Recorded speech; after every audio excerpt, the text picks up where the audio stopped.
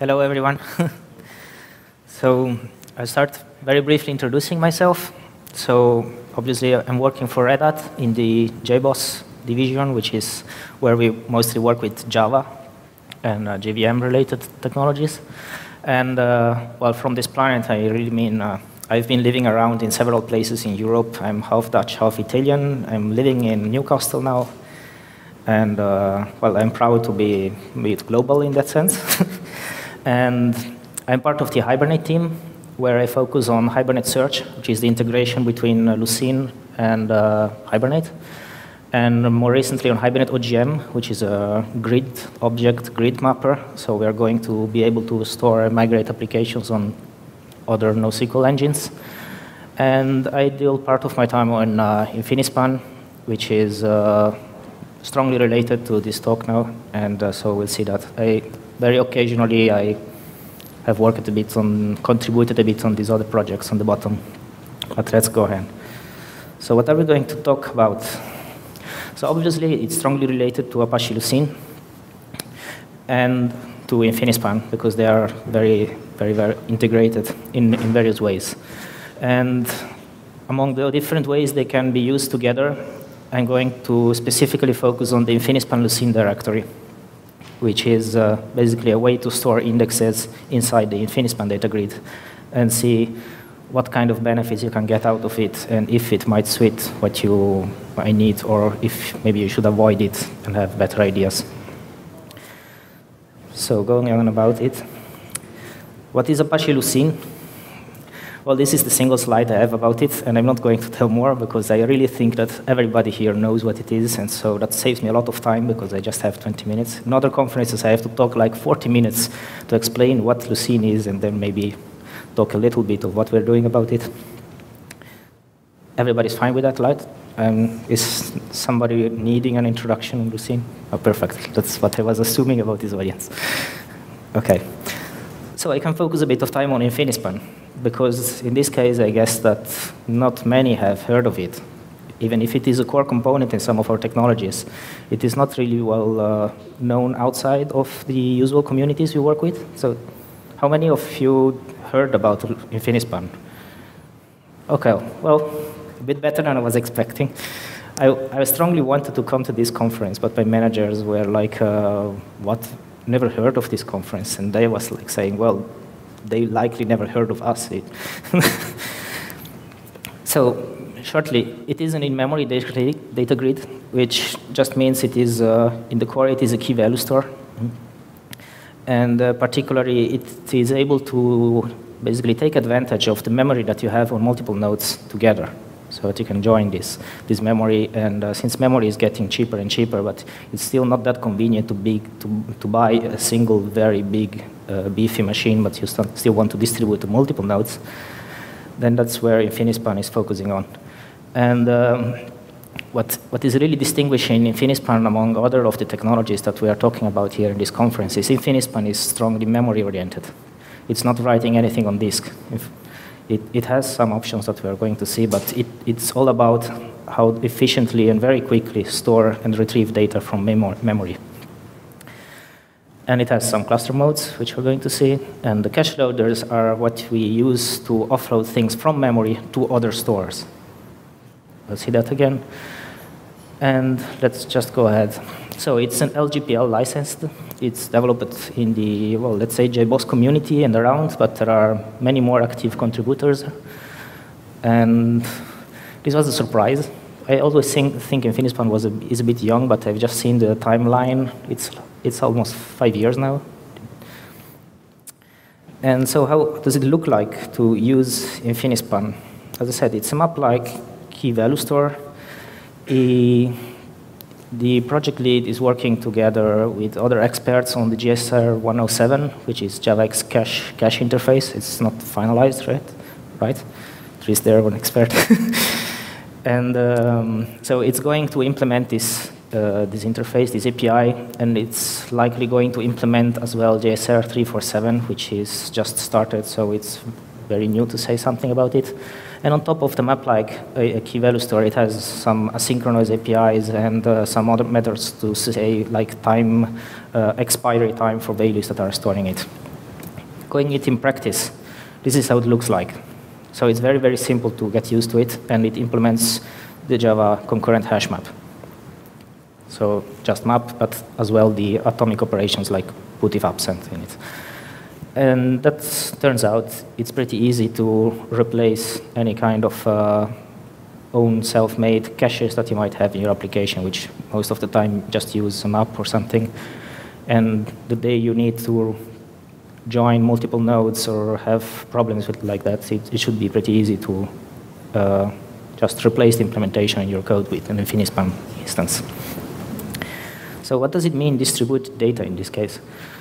Well, at the very bottom, it just means that inside the JVM, because Infinispan is an on JVM project, right? So it's mostly written in Java. There are some bits in Scala. There are some clients for other languages, but the main bits are Java. And so all your data is going to live inside the JVM, stored in the same application, in the same VM as your application to get it by reference. And the different Infinispan containers, they are connected between each other on network. And they're connected via JGroups. JGroups is another project in the JBoss community. And what it basically boils down to, it's a toolkit for reliable multiclass communication. So it's not going to use HTTP or any high-level APIs from networking. It's going right down to the wire, to buffer sizes, UDP packages, and the lowest level possible that the JVM is able to expose to us. That gets its top efficiency, but to get some reliability on UDP where we need it, so Infinispan makes use of a very different option that you get at the networking level to try getting maximum performance out of it. That's why it needs JGroups to use all these options at its best and get the level of reliability, ordering, and resend of packages that it needs. I mentioned client for other languages. So it's possible to connect to Infinispan nodes from other languages remotely, so not living in the same JVM. It's using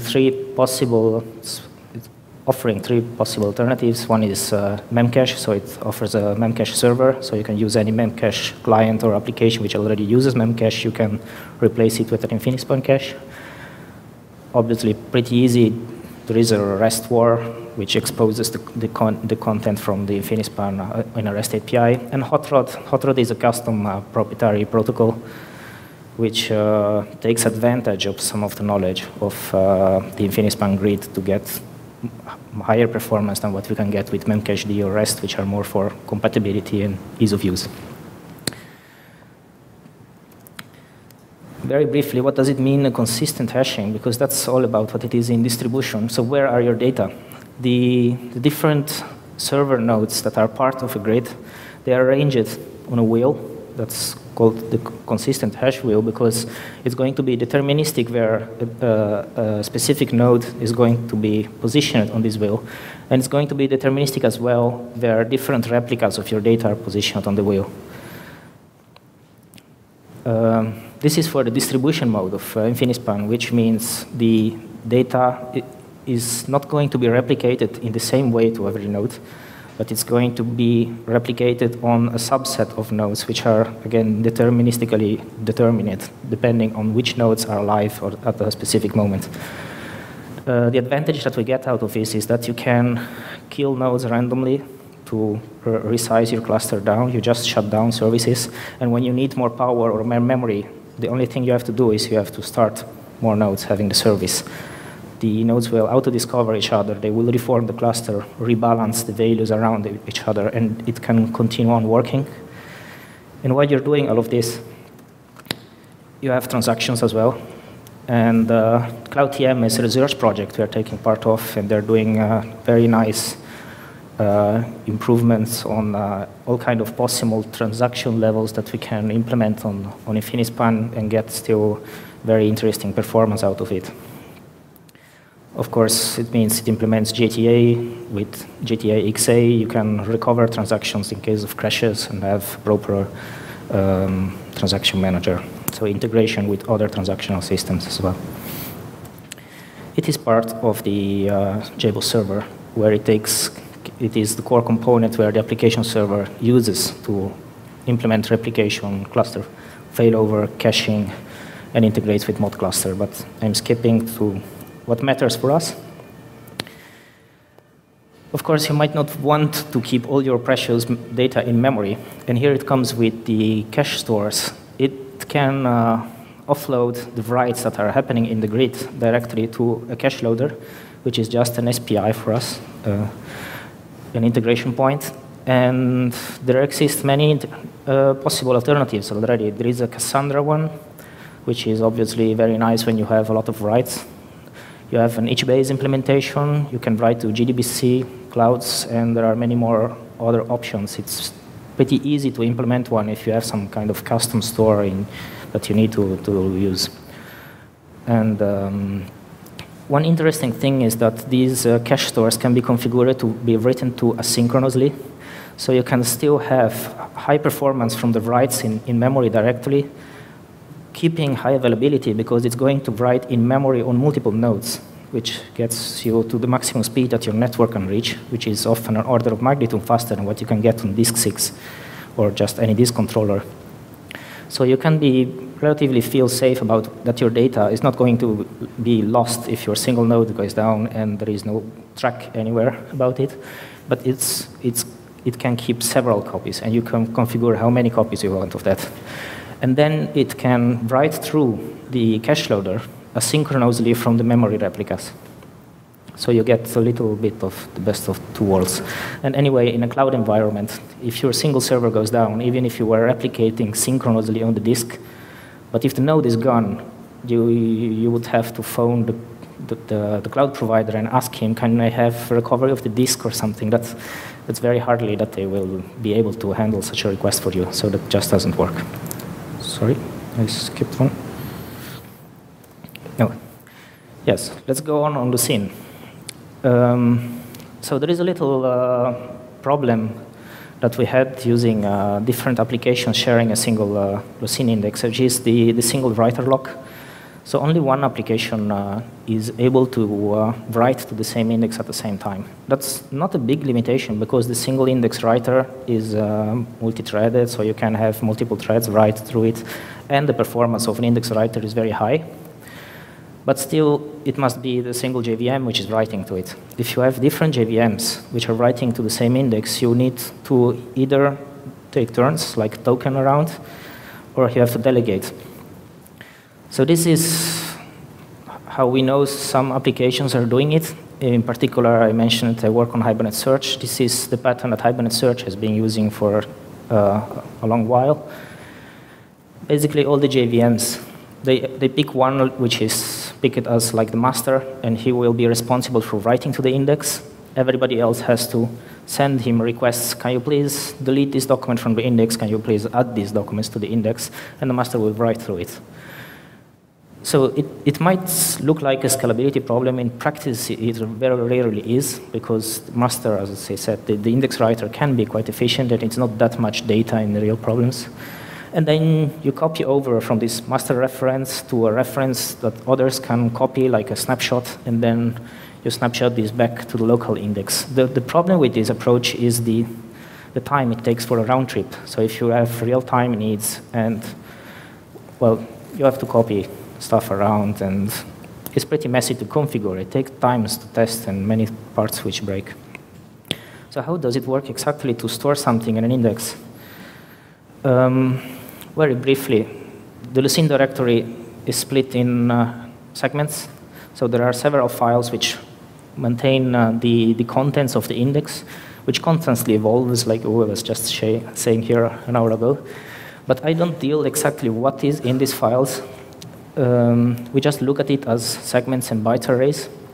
And then we have a part of index metadata and a write lock, which traditionally in Lucene is just a physical write lock on the file system, but this is abstracted in a lock factory, luckily. And, well, let's keep it simple on the sizes. So the same things can be very easily just replicated as byte arrays, which are stored inside the grid.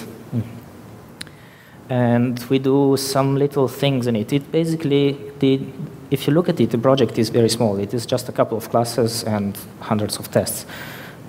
mostly concurrent tests. The only little problem is that segments might be very large, and we don't want to deal with very large objects because they are not efficient to be dealt with in Infinispan, so they are fragmented in smaller pieces and reassembled after distribution. When that happens, it might need read locks on the group of segment chunks. And they should be avoided because you can get even faster performance having just many smaller segments. But you can get that just tuning the merger for that kind of operations. So this is how it looks like in the end.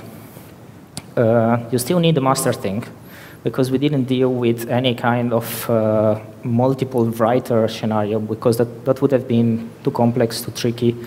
Many changes required, possibly in Lucene, and I also doubt that the rest of the team would have liked something, because it's not really needed.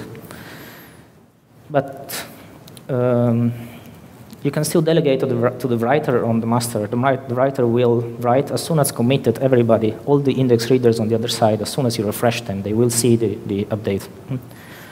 And of course, I would expect you to pick a cache loader somewhere, so you could like off-store it to your, if you're running it on the cloud, take S3, or if you're running it locally, pick Cassandra or HBase, anything which just writes it there somewhere persistent. So you can even shut down everything and restart it. As an example, this was initially developed, sponsored as a patch for Jira, or Jira, because Jira uses Lucene internally, and it was very hard to scale it. So what it does is all the indexes are written on top of the Infinispan directory, which is then replicated around. And to scale up or down Jira, you just have to start more instances or turn it down.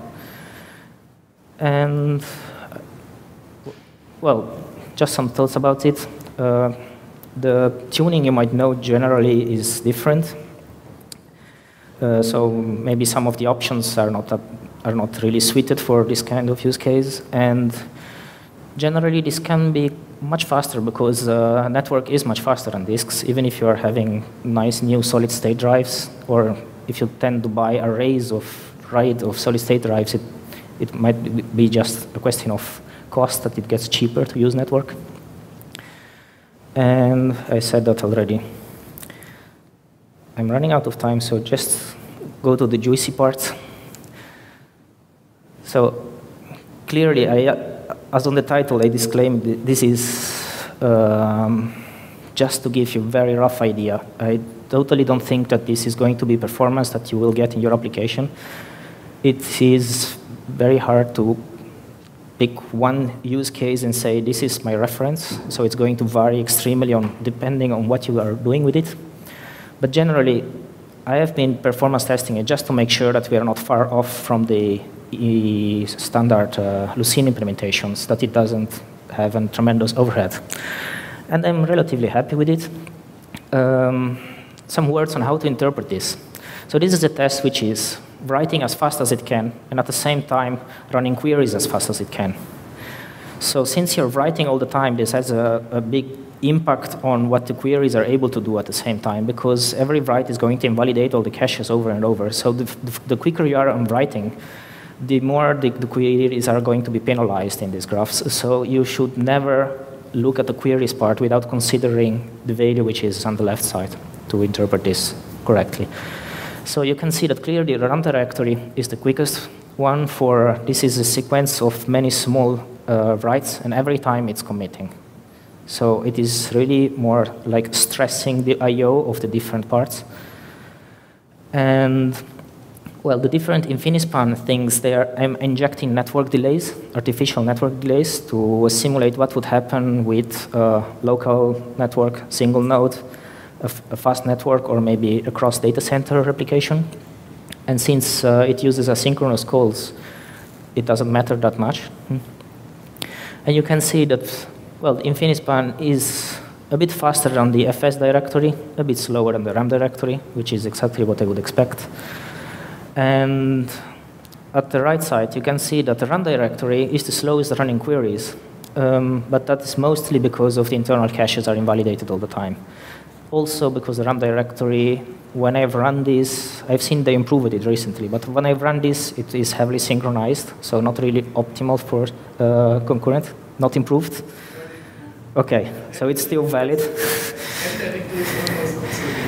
Yes, okay, and now you can see also there are good reasons for that. So Infinispan is of the opposite. It's optimized for concurrent usage, so it has a little advantage on that.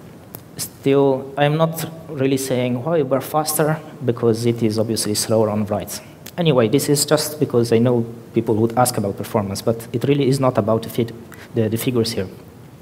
It's about the fact that those are static values, and these can scale up linearly. So you can just add more nodes, and you will be able to run more queries per second, just running them on other things. What's next? Well, obviously, Infinispan 5.2 is coming out. 6 is being planned as well. Lucene 4 is coming out, so I'm going to update everything for this. Dynamic chunk sizes, it's not that important. We're running out of time. I don't explain it. I'm building an ad hoc cache store, which basically delegates to the FS directory of Lucene, because that's pretty optimal. I see there are many different implementations which are optimized heavily for different operating systems. So why not delegate directly to it to have it do the I/O operations? Because it's pretty much designed exactly for these use cases, so it's OK. And I've sent a pull request about it to load data from an existing index already. It's not going to store yet. That might be a new feature. And basically, that's it. You can find the project on GitHub. And to conclude, it's pretty easy to run on clouds. The fact that Infinispan is transactional means that your Lucene index updates can participate in transaction as well. If you're writing things on the index, and then you roll back your transaction, all the changes on the grid will be rolled back as well. So that opens kind of some possibilities which weren't even before. If there are any questions, if I have time for questions, one or two. I've been too fast. Anyway, I'm here around for long. Yes? In your comparison, doesn't work. Oh, in your comparison, what FS directory was in fact used behind the default one for the platform? No, okay. It was the memory map implementation. Okay, yeah. Yeah, I'm running all the tests on Linux. Because I've seen it was a lot of faster on reading. Yes, but than on writing, yeah. It also is that fast because the writes are slow, so it can reuse the caches a bit better. In fact, it works directly on the cache. Yeah. No more questions? You can talk to me anytime if you get a doubt later. Okay? Thank you very much.